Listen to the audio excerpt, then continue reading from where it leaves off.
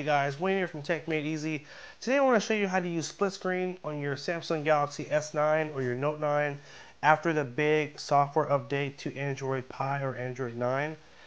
You will notice that when you hit the recent apps button, your recent apps tab now looks like this. And it's a little confusing how to use split screen because there's basically a new process now. So I wanted to show you that really quick in this video.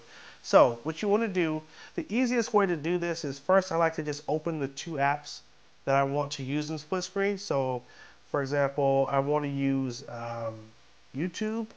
So I'm going to go down to YouTube. I'm just going to open it and then close it.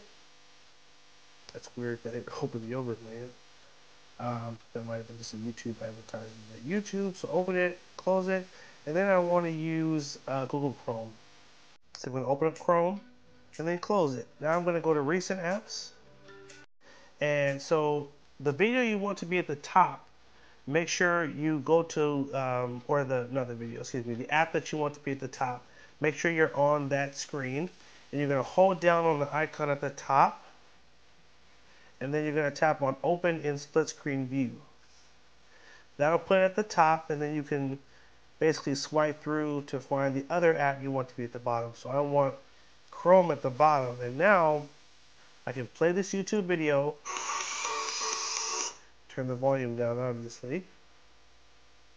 Turn that down. And now I can play the video at the top here, and I can still browse the web and start to do other things at the bottom right here. And then if you want to switch the app at the bottom, it's just like the old process. You tap in the center here.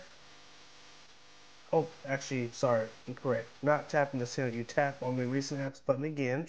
And here you can go through and look at other apps that you already have open.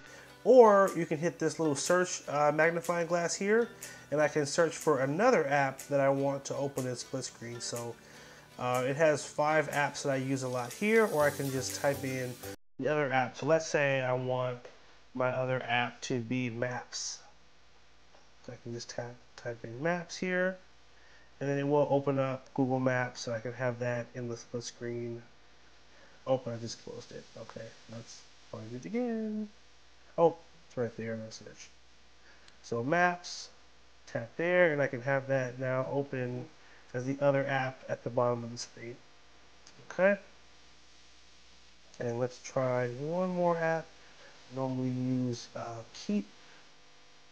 It's my note-taking app, so I can open that.